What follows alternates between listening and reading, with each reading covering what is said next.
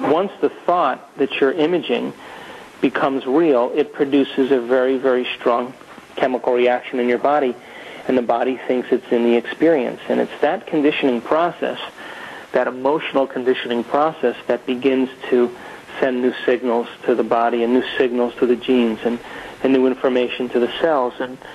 And over time, I just made my way out of it. I was back in my life, I think, in maybe 10 or 11 weeks, 10 and a half, 11 weeks, and back to, doing everything I wanted to do at 12 weeks. And so, and I'm not anybody special. I just didn't have I just couldn't imagine living the rest of my life and with rods in my spine and being, addicted to medications. And so I just made myself a deal. I just said, if I was ever able to walk again, I'd spend the rest of my life studying this process, and that's where I've been since then. Amazing. Do you think that you would be teaching and inspiring so many people if you hadn't had that accident? Probably not. It's amazing. I would have been too distracted. So it's so true. Let's talk a little bit about how people distract themselves from their emotions and from what's going on in their mind. So you mentioned before how we get on the internet or we turn on the television.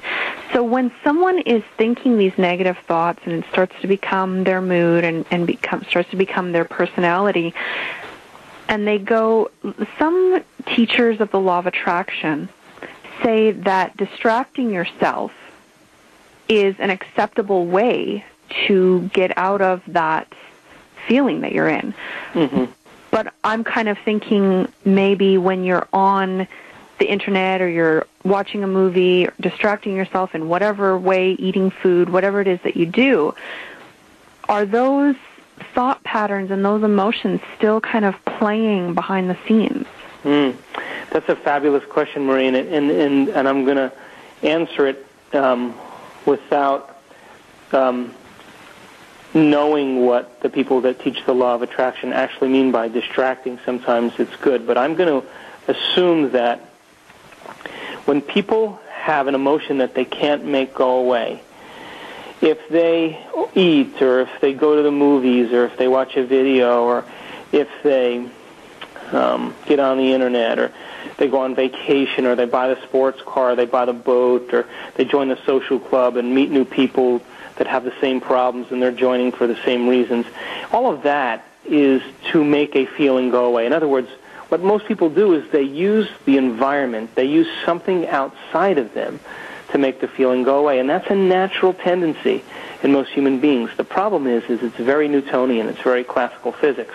In other words, if I take this pill or I drink this drink or if I shop and I spend this amount of money or if I buy this car or if I watch this video, that thing that's outside of me is going to change my internal chemical state, and it's going to make that feeling go away. And the moment that feeling goes away, I'm going to pay attention to what did it. And so the problem with that is that the next time the receptor sites on the cells have to change, or the chemistry has to change, and they rely on shopping or gambling or video gaming or whatever, the next time they do it, they have to do it a little bit more. They have to shop a little bit more. They have to gamble a little bit more. They have to video game a little bit more.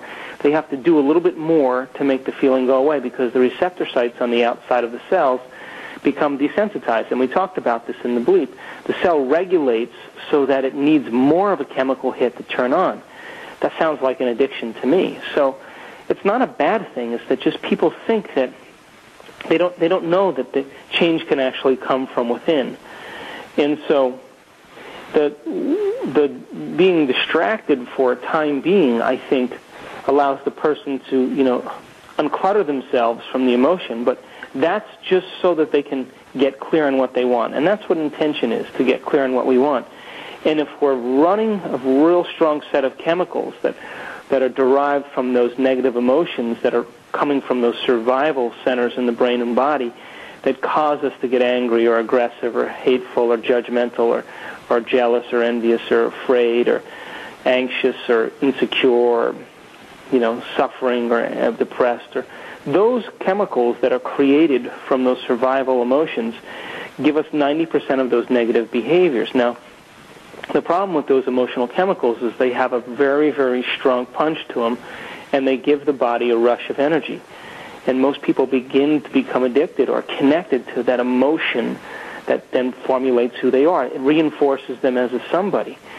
Now, the process of creation has nothing to do with being a somebody, but it has everything to do with being a nobody, which means when you're truly creating and you're truly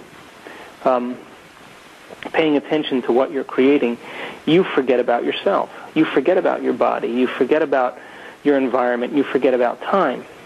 And that creative process then, the side effect of that creative process, creates those emotions of joy or falling in love with what you're creating. And that is what we're after in the creative process. So if the person is struggling with an emotion and they can't find joy just in the creative process, they can visualize all they want, but if they can't let go of that emotional state, they're anchored to the past, and the results will be very minimal. So it is really about going from survival to creation. And I always say we live in two states of mind. We either live in survival or we live in creation. And the hardest part about this whole process is actually sitting down and making the time to ask ourselves those questions. What do I want? What do I want to change about myself?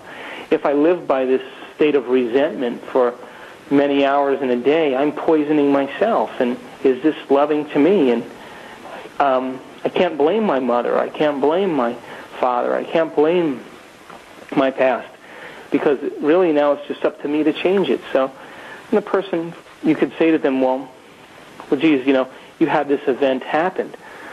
Well, if that event happened and the person lives by the same emotions since that event for 20 or 30 years, they haven't evolved at all. They're still emotionally at the same place they were when they were 15 or 20 years old. So do we go after the event and ask the person to make sense of the event? No. I mean, the event only will, according to the neuroscientific model and the biological model, recalling the event, nerve cells that fire together wire together. It reinforces the circuitry.